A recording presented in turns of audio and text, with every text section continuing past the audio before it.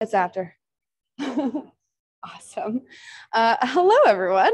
My name is Emma. I always host the SciStarter Live shows every week, and we're here on a Thursday, which is weird and different.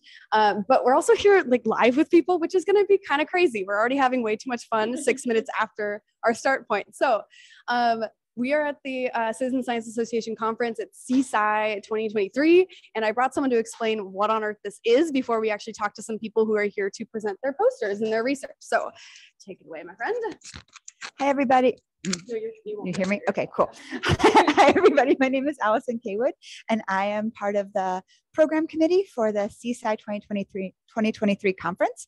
So this is really just an opportunity for people who are involved in all kinds of participatory science things. So citizen science, community science, environmental justice work. So people who are volunteering with that work, scientists who are part of that work, project managers who run those programs, to all be in the same space and to share best practices, to share lessons learned, to get excited about some of the amazing things that my colleagues are doing and some of the really cool work that is happening all over the world by engaging volunteers in science in so many really fun and interesting ways. Thank you so much. Yeah, that is a great description. You are free, because this is the most rapid fire like interview running around type of thing. Thank you, Allison. I appreciate it. If you have questions about C Sci 2023 or anything regarding that, you can send it in the Facebook comments or via the chat if that's a thing still this time around, and we'll get to them as soon as we can. But we're going to talk to a bunch of different people. It's going to be awesome, and we're starting with my new friend who I met. Do you want to introduce yourself? Thank you so much, Allison. Introduce yourself and tell us what you study, and then we might do more questions after that, but we're going to do this cute little pass of the tiny microphone. Okay. Hi, everyone. My name is Kat Coe. I'm a biologist with the National Park Service, and I help coordinate the Dragonfly Mercury project. So what is this Dragonfly? Did I say that wrong? Dragonfly? How about just dragons? No. Dragonfly Mercury project work. Like, what are you actually trying to find? Yeah. So it's called the Dragonfly Mercury project. We engage volunteers in the collection of dragonfly larvae, often in national parks and other places. And we work with USGS to analyze it for mercury contamination. Have you gotten any results recently? Yeah, actually, if you Google Dragonfly Mercury Project, all our data are publicly available, and that's part of, having the folks who help us collect the data see the fruits of their labor, so to speak. And we have a data dashboard. You can see to date, like over 140 parks, I think, over like a decade participated. And you could see everywhere from Alaska, Hawaii, Florida, Maine, different mercury concentrations and what that means. Cool. All right, I want to know how on earth you got into this. So was it a dragonfly thing? Was it a mercury thing? Was it a dragons and therefore dragonfly was close enough type of thing? Or how did you get here? Kind of a close enough scenario. So I studied ecology and I started out, my first job as like a naturalist, teaching kids, taking them on hikes and stuff. So citizen science and working with people and nature is really important to me. I'm part of the Air Resources Division of the Park Service, so I don't work actually at a park, and not a lot of people know there's like other divisions and levels to that. I didn't study air, but it's really cool to see the connection between like dragonfly larvae, cool animals, taking people outside, getting that like place-based experience in parks, and then seeing how that connects to like air pollution and issues of mercury and things like that. I'm very excited. I'm going to be looking that up. And then if it's not on SciStarter, you will be hearing from me. So we can put it on SciStarter. Thank you so much. I know you, did we get in time? Yeah. Yes. And then she has a meeting in like 3 seconds to get to a different one. So thank you so much.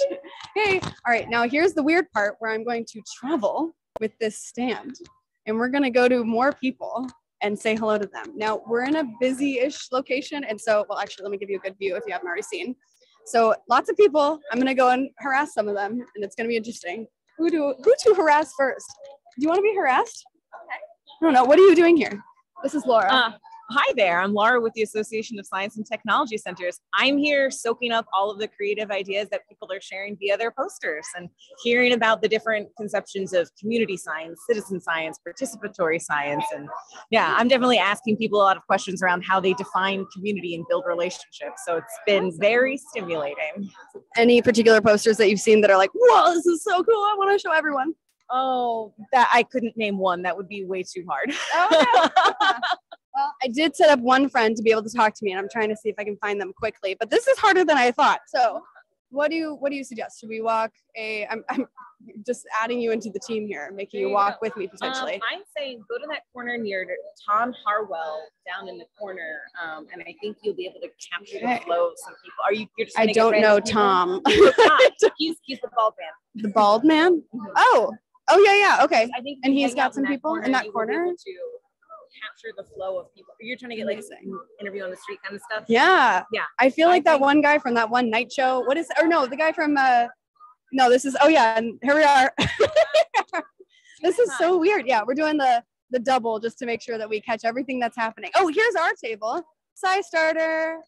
Hey, SciStarter friends. This is like a multi-camera experience happening. That's pretty wild. Darlene, do you want to introduce yourself actually live? I'm gonna talk into this thing.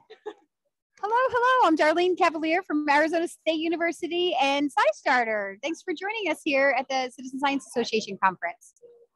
Kevin, what do you do? Hi, I'm Kevin Ripka. I do some design. I'm a graphic designer with SciStarter. Awesome. Lydia. Hello, I'm Lydia. I'm a PhD student and I just help consult and whatever they need me to do. Everything. Everything. I don't know if that was actually like hearable, but that's okay. All right, I'm going to travel to some of my friends that I met the other day. Some of you have actually kind of met before. Hey, Emma. Hey, do you mind being on live thing? You don't mind? Awesome. Hi. So for anyone who has seen a bunch of SciStarter Live episodes, Emma Ostrin. Dang, I was so close. Ostrin works with the Budburst team. So you've actually met two of them, Taryn and Sarah, before. Now we have a third member. So all of them are here, which is crazy and awesome. What do you do for the Budburst team? So I'm the Budburst director, and so I lead our team who you've met, Sarah and Taryn. The three of us, we do Budburst together, and we lead activities with community organizations, with schools, with nature centers. It's a project you can participate in all across the country and internationally, and we're based in Chicago. What are you presenting this time around? So I'm presenting one of our research projects. We have, I'll come closer, yeah. We have 3 research projects that are running right now. We have our project focused on plant phenology, which is just plant seasonal change. That's the project that's been going on since Budburst started in 2007. So if you notice plants blooming in the springtime or leaves changing in the fall, that's all that phenology is. So anybody can participate in that project on any plant across the country and internationally. That's our main project. Then we have another project focused on flowering plants and pollinators. So if you're interested in pollinators, you can again just go to any flowering plant outside and watch for pollinator visitation. That's another great project of ours. This is our third project focused on milkweed plants and monarch butterflies. So if you've ever seen monarch butterflies flying around, they come through Mexico, the US, and Canada on this long 3,000-mile journey. And along their route, they're looking for milkweed plants. So to participate in this project, you just need to find any species of milkweed plant and then look for monarch eggs and caterpillars. And you send us a count of those caterpillars and eggs that you find on your plants. And that's how we're able to understand what is the right kind of habitat to support monarch butterflies and caterpillars so we can help those populations continue on into the future. That's awesome. I'm so glad you're here with this one specifically. As I might have mentioned in previous episodes of this thing, but I studied caterpillars for 2 weeks and now count myself as a lepidopterologist in training. Caterpillars are super cool. I prefer them to the monarchs themselves, but only because they're just food tubes. They're great. They're fabulous. Thank you so much. I'm going to do another, this is like the most rapid, fun thing ever. It's going to be fun. Oh, wait, where am I going next? Where should I go next, humans? If anyone's even on, I don't actually know. All right, let's walk. Thank you, Emma. And she shares my name. How cool is that? All right, so now we're walking around. I don't see Roland anymore, so he might be following me somewhere. Let's see here. Da-da-da, where am I going? Hi, how's it going? Good. Do you want to be on a live webinar? You already are on one. Oops. Hi. What's your name? What are you doing here? My name's Gabby Kinney. I work for a small nonprofit called Wetlands Watch, and I run a citizen science program in the Hampton Roads area to allow citizens to map sea level rise and flooding. Awesome. Why are you in that thing, that program? That's a great question. I did environmental education for a little while with the U.S. Fish and Wildlife Service, and I have a background in marine bio. So I was really kind of connected with coastal communities and their unique risk in climate change. And so kind of working with youth and citizen groups like Master Naturalists, Master Gardeners, that kind of thing, friends of the watershed that we're near, friends of the Rappahannock, friends of the James, that sort of thing. And just getting people involved in a climate issue and getting them to feel like they're part of the solution. Awesome. I love that. What's been your favorite part of this conference so far? Ooh, that's a good question too. I really like the formats. There's like tons of different formats of the sessions so far. Like there are some where you're just kind of listening and learning, and then the really interactive discussion based sessions have been really great to kind of get more of an in-depth kind of small group discussion going on with some of the presenters. So I really like that opportunity to not only have the chance to just kind of sit back and learn, but also engage. I think that's really cool. And then the networking, of course, is really awesome too. Yeah, you would not believe the amount of you could believe it. We're all very kind humans, I think. But it's really fun to be in an environment where everyone here is all about the community focus, because it's a community and citizen science and neighborhood science, et cetera thing. And so it's fun to meet everyone who's just got a similar vibe of like, yeah, let's get everyone involved. That's the biggest part is like, I had no idea how much citizen science was going on. Like, I feel like I'm maybe one of the few programs in my Hampton Roads area in Virginia. And so to come out here and actually see so much stuff going on is really, really cool, and kind of getting tips and tricks. And I didn't hear about FieldScope or SciStarter before I came here. And now I'm going to go home and tell my coworkers about it and get our project uploaded and that kind of thing. So if you wanted to upload it before you leave, we could help you do that. Okay, cool. Great. Any suggestions for who I should bother next? Ooh, good question. I'm making everyone else do my work for me. I know I was supposed to meet with someone who studies not dolphins. Wait, dolphins? Oh, do they study dolphins? Trying to snag like poster presenters too? Yes, that is precisely, yeah. Because then we have like a thing, right? What time is it? Cool. We're good on time. This is great. I'm saying it's funny because I walked through here briefly and I was like, oh, this all looks great. And then I forgot everything that I saw because there's so much. There's a really cool corner over here with the undergraduate research that I thought was really neat. Undergrad. Integrating it into an education scope. So I really like that. So we will do a switch around going backwards then. Can you point me in the right direction? So back that way. Front right corner over here is a couple undergraduate research. Awesome. Thank you so much, Kelly. Bye. Right. This is such a wild event. So many fun people here. Let's see. La-di-da-di-da. Ooh, are they undergrads? Are they undergrads? Let's see. Raptor nest. Like Velociraptor? Interesting.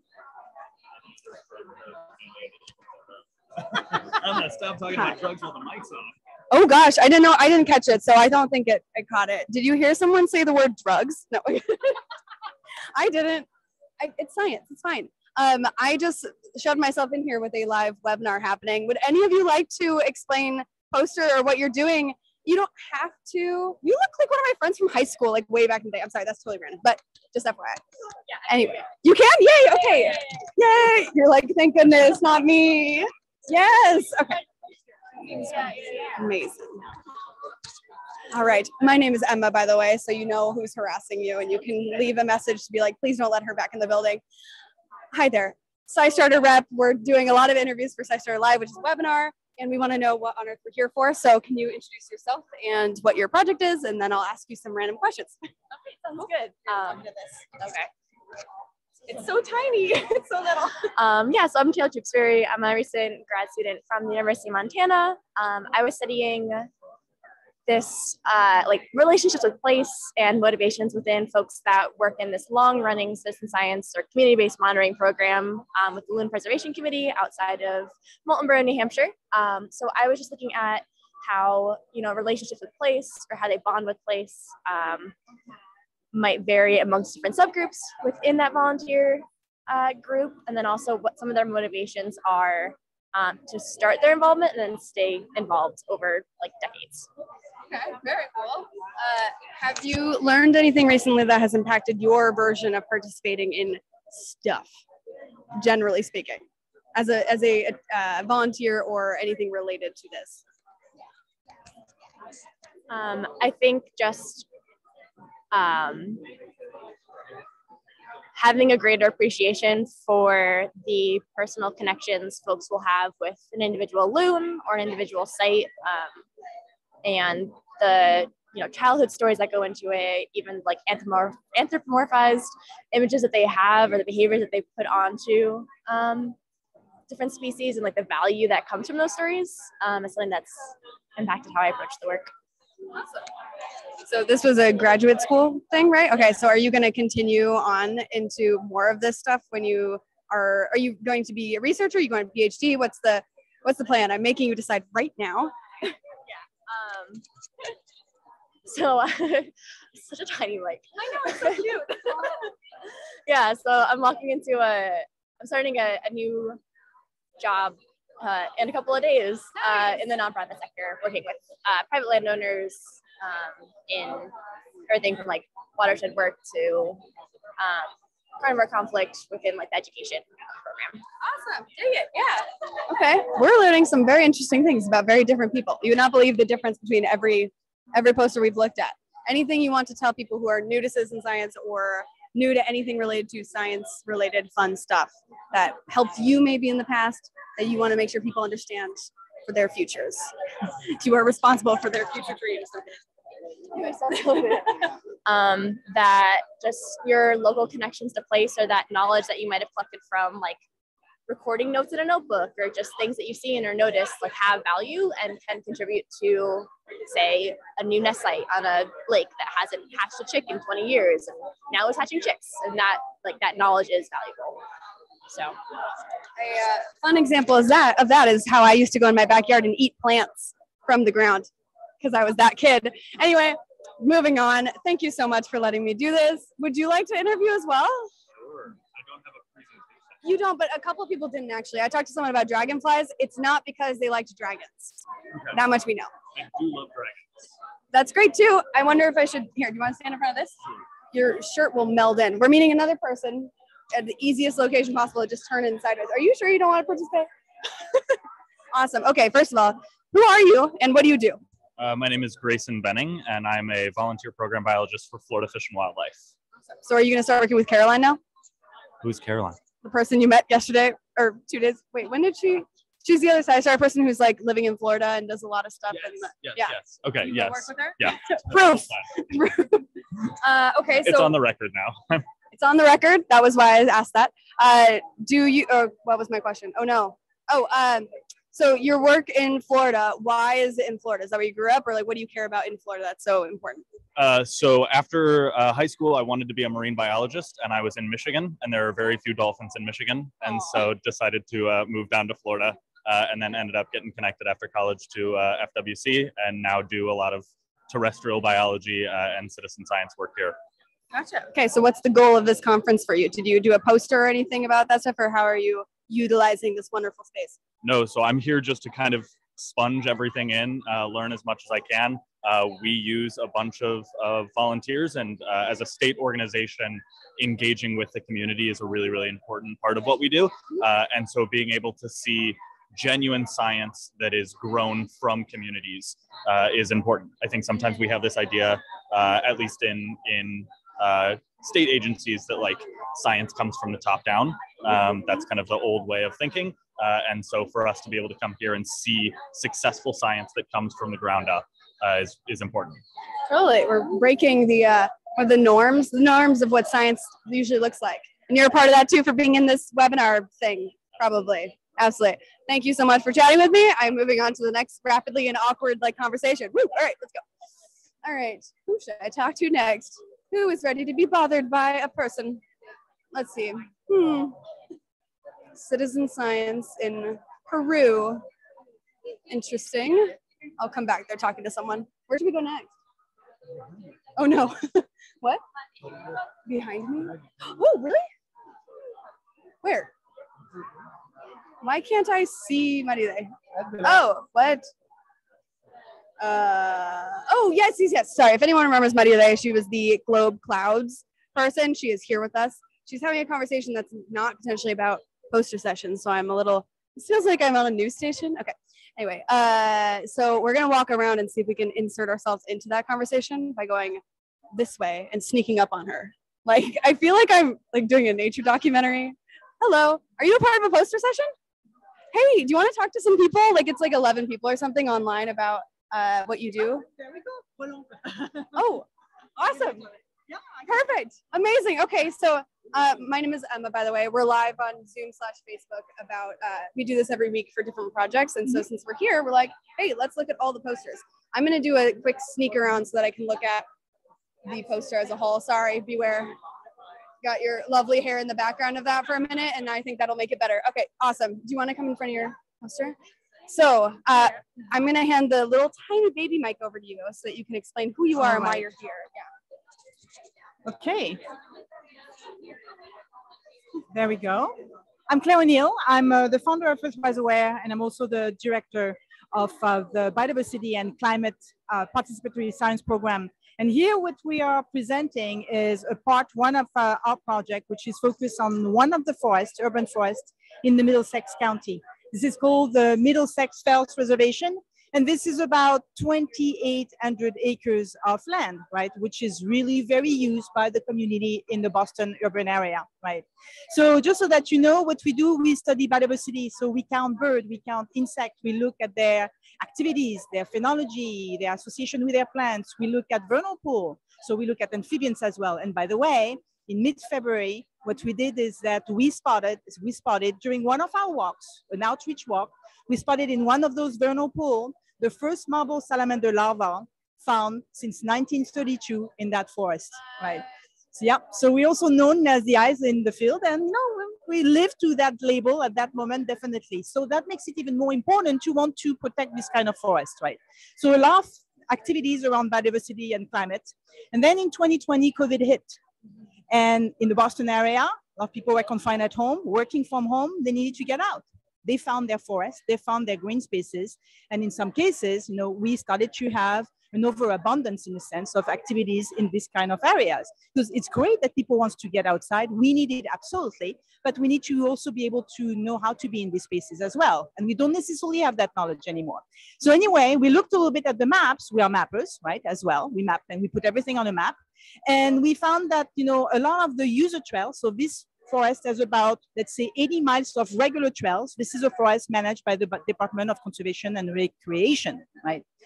And supposedly looking at past data, there was only 22 miles of non-user, you know, the kind of rogue trail, we call them rogue trail or user trails, alongside, you know, the established regular trails. And we say, oh, that's not true. There is much more than that, right? So we started to map that. We wanted to change the narrative from being anecdotal, think that, okay, we look, we perceive, but we wanted to have data on a map. We wanted to have data in tables. So we started to map the rogue trail, to assess somehow the width of those trails, right? We started to also create other layers such as, and of course, invite all the communities to do this kind of science together. This is people driven, right? So the people are there alongside the entire cycle of the scientific process. They can jump in anywhere, they can move along that line as well, right? So because this is not coming from academic or government, so coming from the communities themselves. So we have new project in terms, we establish new projects such as, okay, count the poop on the trails, the duck poop. So we are also infamously known for our duck poop layer. What? Right? That's the entire fame level. There we go, right? Then we also started to count activities. We count birds, we can count activities, you know, people on bike, people on hiking with dogs, on leash, etc. Measuring those trails. And actually, after 2 years, just looking at the trails, we found, and we have an estimate, we extrapolated what we surveyed over a quarter of the fells and still going on. And as a lower bound, we found that we have about 80 to 100 miles of user trails. So we are more than doubling all the regular trails in that forest. Something has to change, at least we need to know that. So this is interesting because we really changed the narrative here. It's not anecdotal. This is not a poop, you know, just there. This is on a map. Actually, we have a map with dynamic layer there. So we're really creating something that is actionable. And this is really, we're working with partners, we're working with the Friends of the Fells, for example. Our model is started to be replicated in other forests, in the Boston area. So only the Poop app is super, It's an entire app. It's an app, to share? yeah. Oh my gosh, do you have it on SciStarter yet? No, we don't have it. We should. We have other. Okay, you'll bother me with that because we can expand the model, and this is very, very informative. Do you say that? You can learn a lot from there, right? Yeah. And you can do science based on this kind of data as well, right? Can you give an example of that? Actually, like, what is now that you have all this information, what are the goals? So here, the goals is really with all this layer that we have. So we have the vernal pool there. We have invasive. We launched an invasive, a program as well, invasive flora, for example. Oh, yes. Invasive flora. So that we can have, when you start to layer all this data layer, when you start to accumulate them, then you can see that you have vernal pool that needs to be protected there. But what do you have? You have a bunch of rock swell coming in this area. Oh, by the way, you have really an overabundance of dog poop, right? Oh, yeah. So somehow it started the conversation about starting to prioritize, right, where you want to take action in that forest in order to better protect it.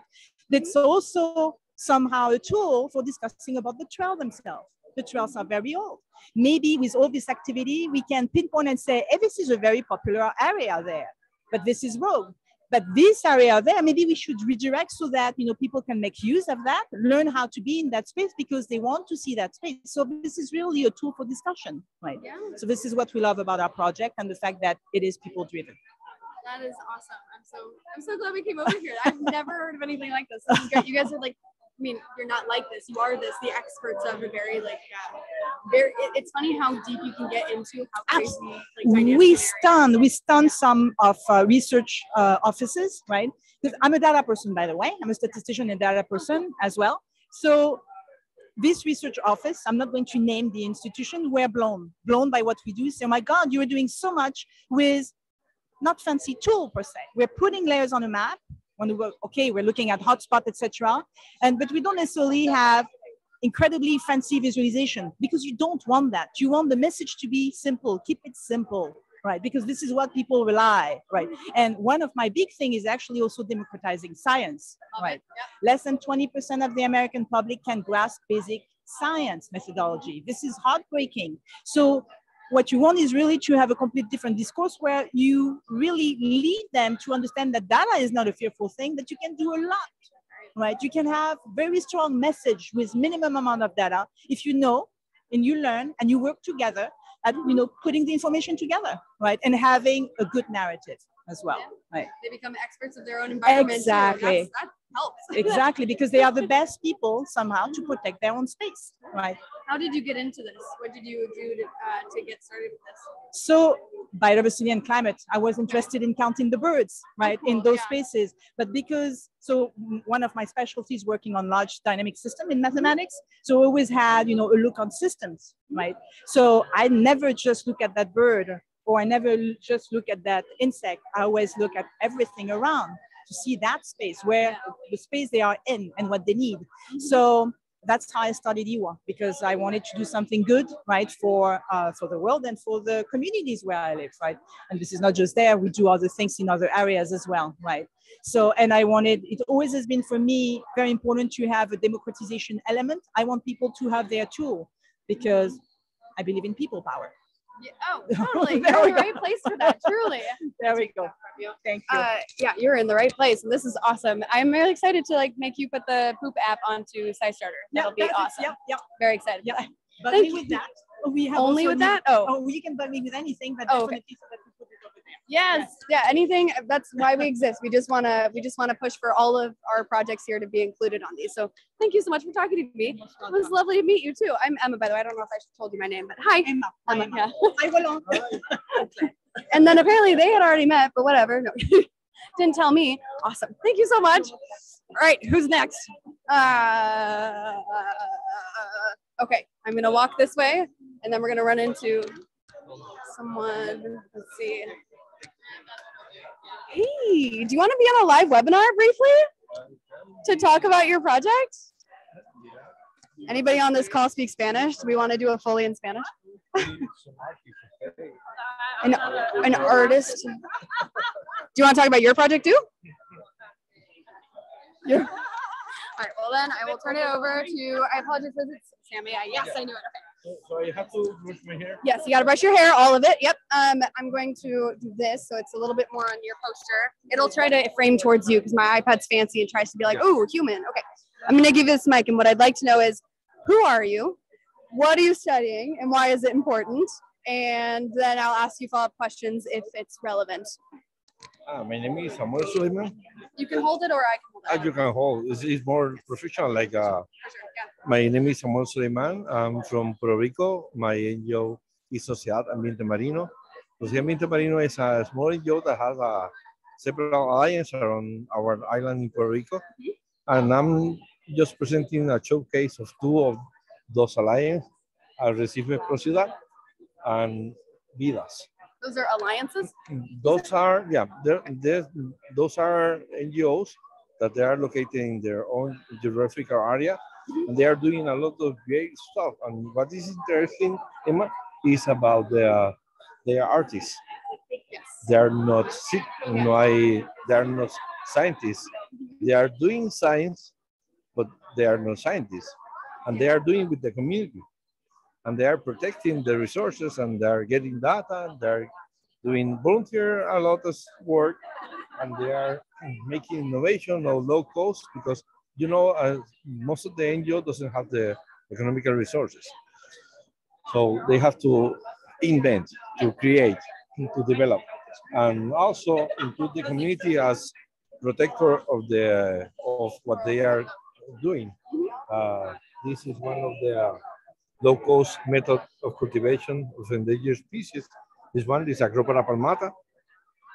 They are talking to other citizens, to a student, getting information, giving tours to kids in shallow water, and going to legislation to create some kind of support.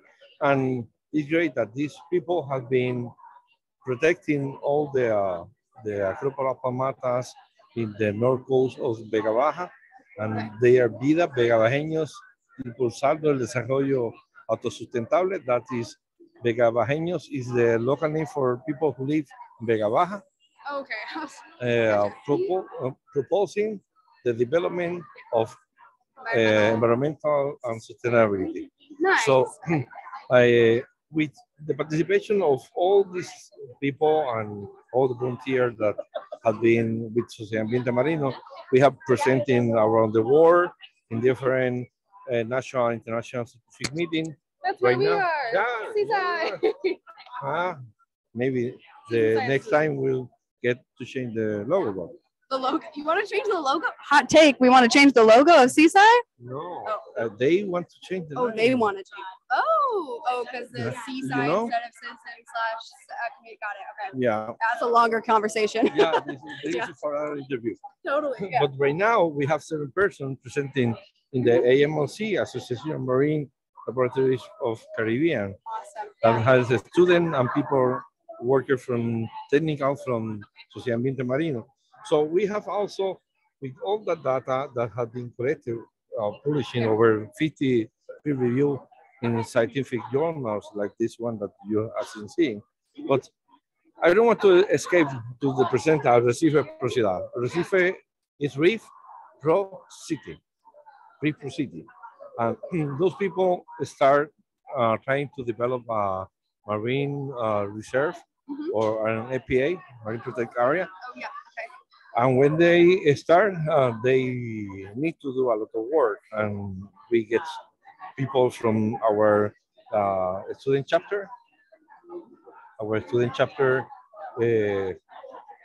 Capítulo Estudiantil Sociedad Ambiente Marino, we call CESAM.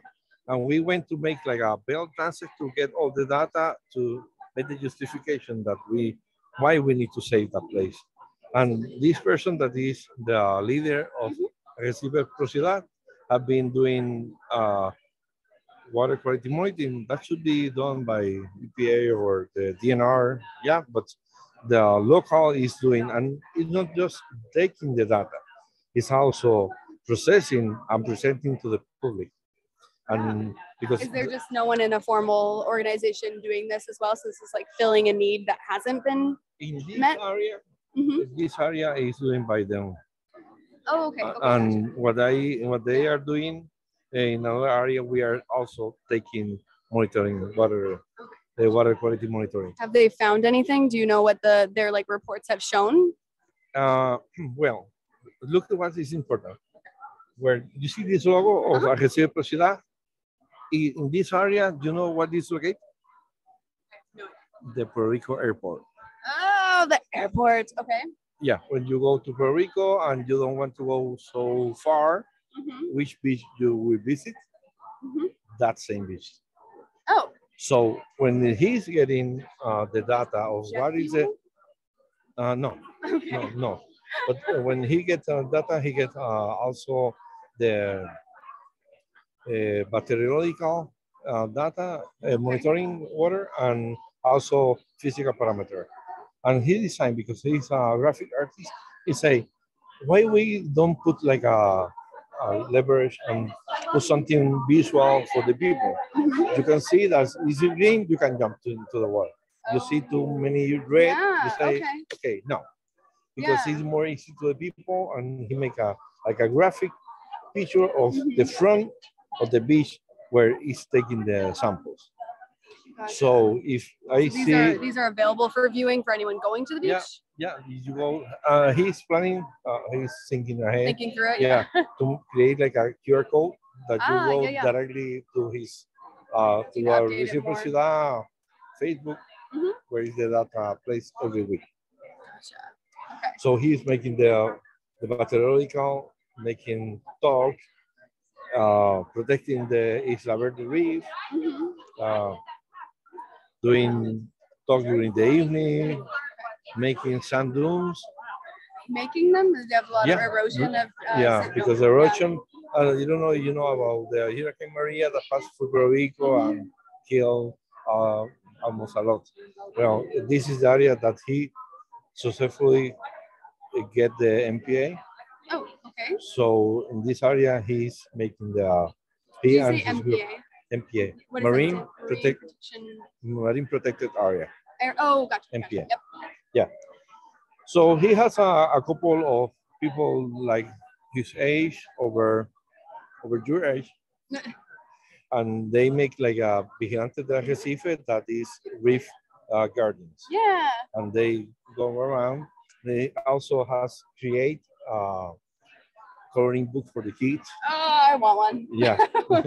So you have to go to Puerto Rico because part of the sand dunes is to protect the turtle nest. Yeah. You know, and also the reef wash protection to see and compare how it's affecting the water quality to the corals and all the manatees, sea turtle who live in that. This is very important too. You can visit here. Use that. With our QR code, should I go in really close? If anyone can possibly scan a QR code from here, maybe. I'll hold it for a couple seconds. Oh no, it's trying to go to you. Sorry, it's a, no, it's going to me. It's funny, it wants to follow humans. Yeah. It's great. Has anything, or well, it moves to me. It moves to you. Isn't it, we're just like obsessing over the technology here, as in my iPad. Isn't it crazy? Yeah. It's really fun. Reef related, have you yourself gone out there and done any like restoration or these activities with them? Or are you representing all that they have only? No, every one of these groups are independent NGO. Okay. We have a collaboration. Some of them we have help in the development of their NGOs. Some of them they have their own NGO, and we share together some kind of interest in the same way. But we try to promote not just to make restoration of the reef or of the dunes. We think that we have also to push the movement to recreate rehabilitation. You know, you broke a leg, you have a cast, and you restore your bone, and it's restored. Yes. But that not necessarily mean that you can use again. Right, yeah, I actually do a lot of physical therapy for my wrists. Until you rehabilitate by other exercises, that happens works for, with the reef. And the important thing, and I didn't know until 2017 that I went to Minnesota CSI meeting. Oh, nice. Yeah. Yeah, was cold and now it's hot. Yep.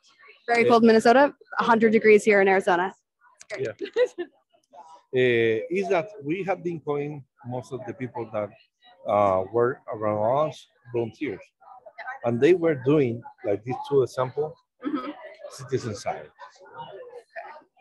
And So- that what was for me is like a blast in the brain is that I can work with all this presentation and publication with pure science and it's easy. But when you include the people, the community, Yeah. the non-science people, is more satisfactory Yeah. because you see a broad result and you see that the word I like to use is a legacy. Okay. Yeah. Because science by science still in a journal or in a book. Without application is there. Is Yeah. knowledge in a book. Oh, that's a good relation. Yeah, I understand. Yeah, you have knowledge into a book and no one read it and no one apply. It's just a book. Right. It's not what we would like to do because if we want to make change in the world, Yeah. we have to start doing the stuff, as I say, maybe Tuesday in one of the meetings, in rice and bean, something edible for the people.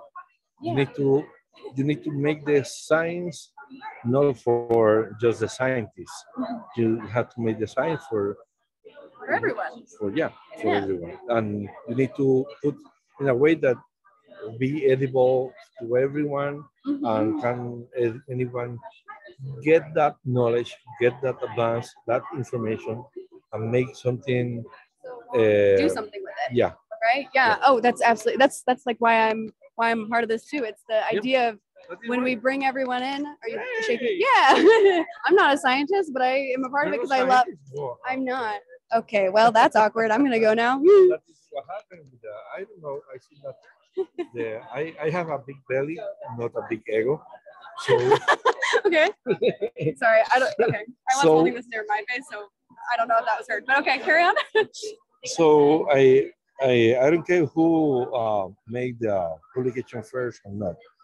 I would like more that how will be used that knowledge.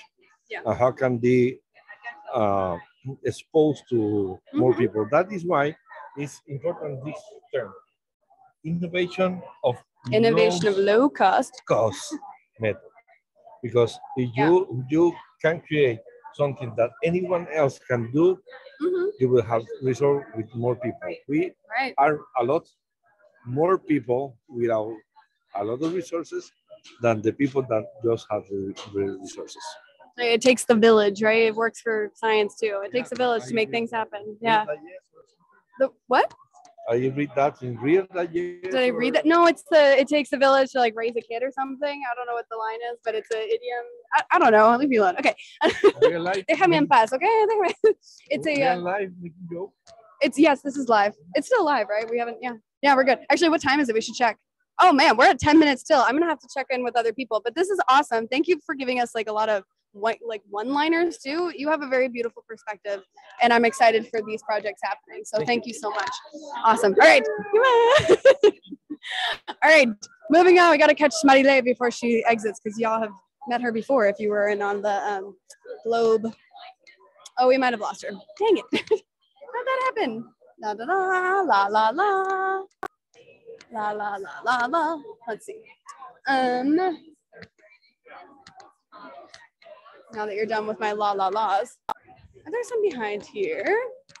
Let's see. Hey, are you representing a poster and would you like to be on a live webinar for a moment? Sure. Amazing. Good. All right, you might be our last one because we got like a couple more minutes of this webinar before we're out of here. My name is Emma, by the way. I'm a SciStarter representative, and I'm here for our weekly webinar that we do, and we moved it to Thursday so we can talk about the poster session. So I want to know who you are, what on earth you're doing, and like how you got into it and what it's like accomplishing, or maybe like what's accomplishing, and then we can get into like why it matters to you. But sure. So, Would you like? Oh, by the way, this is a tiny mic. I can hold it up to your face, or you can hold it yourself. Up to you. Okay. Yeah, so my name is Dave Bild. I am at the Chicago Academy of Sciences Peggy-Notabart Nature Museum. I'm in the education department, and I'm here. My colleague has just went to the bathroom, but our program that we're sharing about is a youth development program focused on urban ecology and environmental science called Teenagers Exploring and Explaining Nature and Science. And one of the goals of the program is that teens in the program start to develop science identity, agency, and sense of belonging. And teens get paid in our program for their participation. They come from throughout Chicago, and it's kind of set up like an urban ecology environmental science field school. So in our program model, for our 6-week program, teens are going through a series of different community and citizen science investigations and other investigations, starting to develop their interest areas. In the final 3 weeks of the program, teens work in small groups based on shared interests to develop and carry out their own projects in a community science, open science model, so that other folks can contribute, low barrier to participation. And so teens are developing projects like looking at pollinators, species, relationship to pollen color, flower type, dragonfly populations, water quality, aquatic macroinvertebrates, tardigrades. Eat some. We can see tardigrades. Yep. I thought those things were tiny. Well, they collect and look at tardigrades, and Like so. under crazy microscopes. Right? Yeah. Well, you can make your own microscopes, look at them as well. And sometimes we have teens to make their own equipment as well.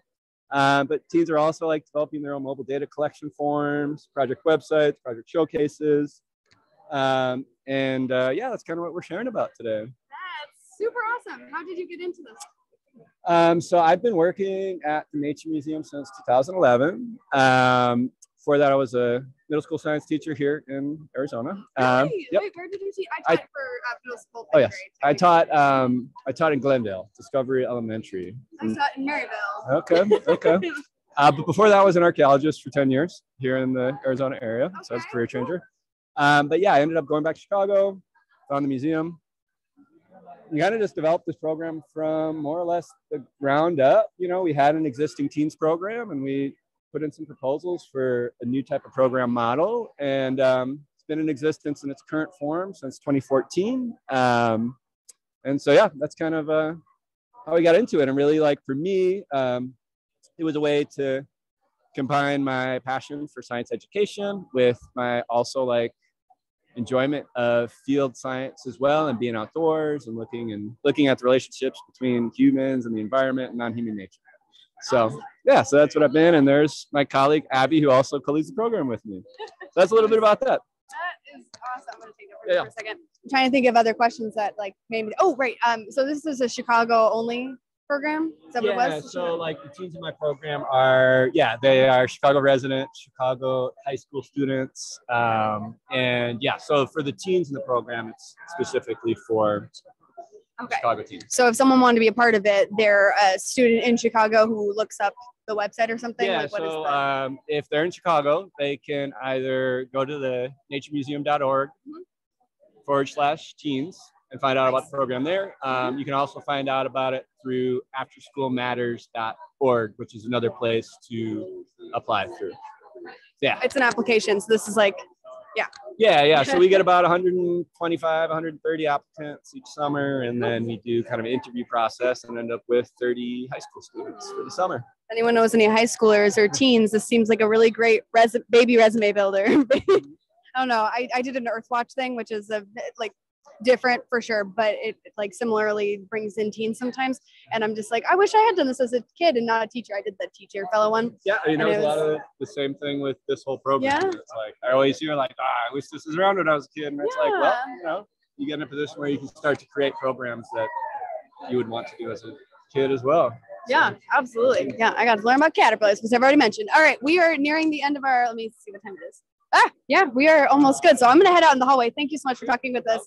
I loved learning about all of that. And then we are going to head into a quieter space, I think. Let's do that. All right, we're going into the hallway. And then hi, Rusty. Seeing lots of people. My friend who I said I was going to interview disappeared. Oh, well. Bye, SciStarter team.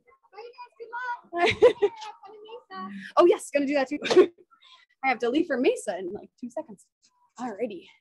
Okay, so I'm just gonna turn around unless, yeah, I'll just turn around for a second. Okay. Ready. Okay. Closing it out. We don't have a slide deck, so this is just randomly like in the hallway talking to no one. Slash just talking to Roland, honestly. It's like we're having a conversation. This is the first time we've met in person too. This is great. Okay. Anyway, so this was a weird SciStarter Live, but just be aware every week we'll be coming back with new ones. Next week we're talking about Ant Picnic with the leader of that project. Her name is Magdalena, and she's in Vienna, Austria. So that'll be fun to learn a little bit about that. Oh, I see a chat. I didn't know I could see chats on this. Thank you so much. Yeah, you're very welcome. I hope you all enjoy the rest of your days. And if you didn't get a chance to see this and you're watching the recording, stay tuned for more every week. You can go to our blog on SciStarter to then see yes, wait, that's who I was looking for. Yes, that's who I was looking for, Cynthia. Where are you? Or where is this person? I don't think it was Cynthia though. I think it was Cameron. I don't know. I'm so sorry, Cameron. Cammy, yeah. Where did she go? Oh, you're her mother. That's right. Okay, I'm sorry. I don't know where she went though. I'm so sorry. She's waiting? Okay, you know what? We can try to figure this out. We can we can do a little bit longer. I don't know where she went though. All right. We will find her. Where are you, Cameron? I'm looking. Oh boy, no, I appreciate you doing this though, because I didn't want to, I like put her on a calendar invite and everything. Oh, there she is. You're in a corner. I found her. For anyone who wants to stay on for a little while, I found her.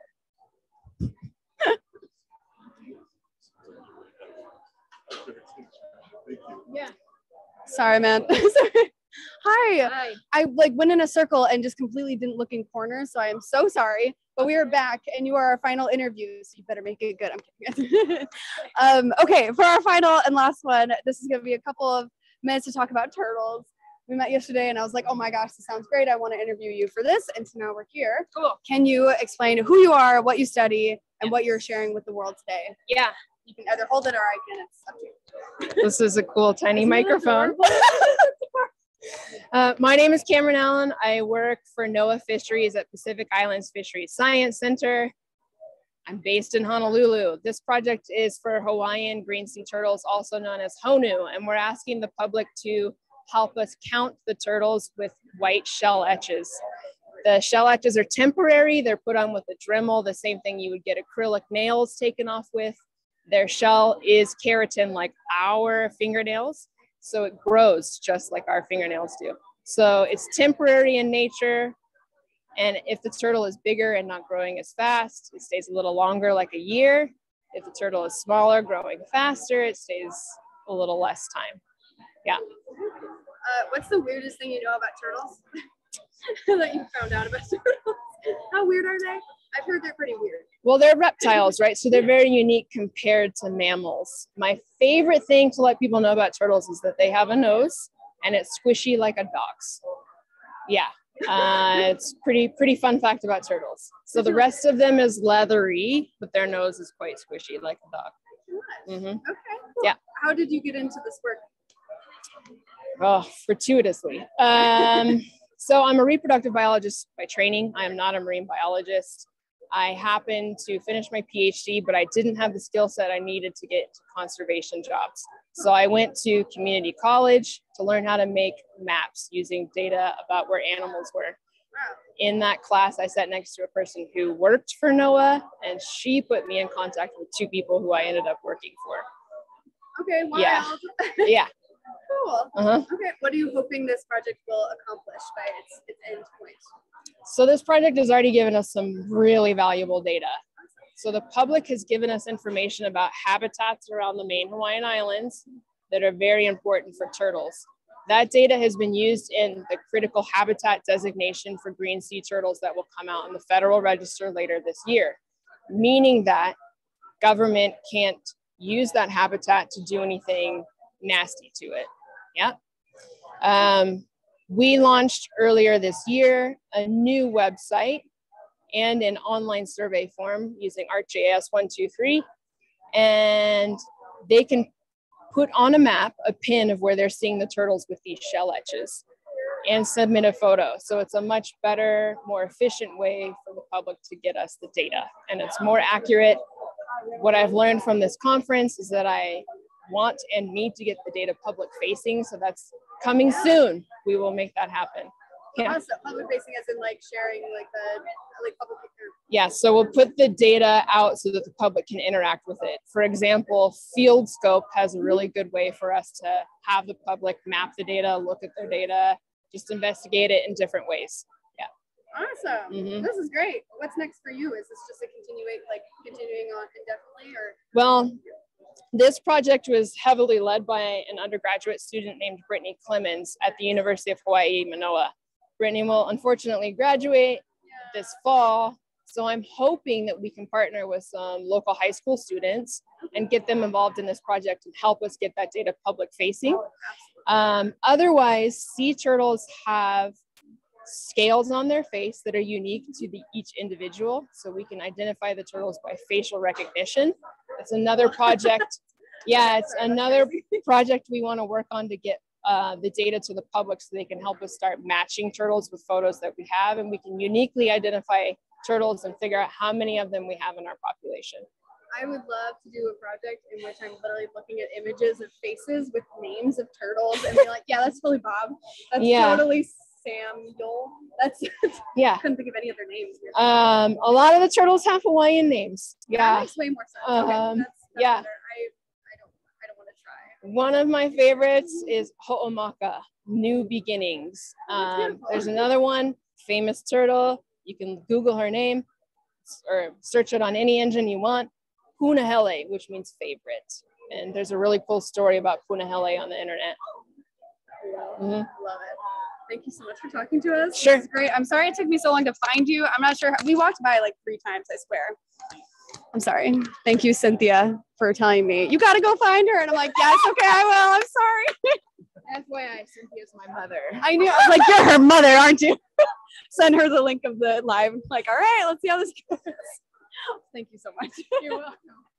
All right, we are going to close out by walking calmly and then saying goodbye in the hallway again. But again, our SciStarter page has a bajillion resources that you've seen in previous slides. I don't have a slide deck for you today because we are pretty mobile, but if you go on to SciStarter.org, you can find all the resources there, and you can email us at info@scistarter.org if you have something interesting to share with us. Thanks, Cynthia. Appreciate it. Awesome. Goodbye, everyone. Have a wonderful rest of your day. Thanks for staying in. Bye. Unless I need to check the chat. Let's see. Oh, good. Okay. Awesome. And then we'll end the bye. Oh, yeah. This is my computer too. All right. We're going to bye Facebook. See you later. Stop. And then bye recording.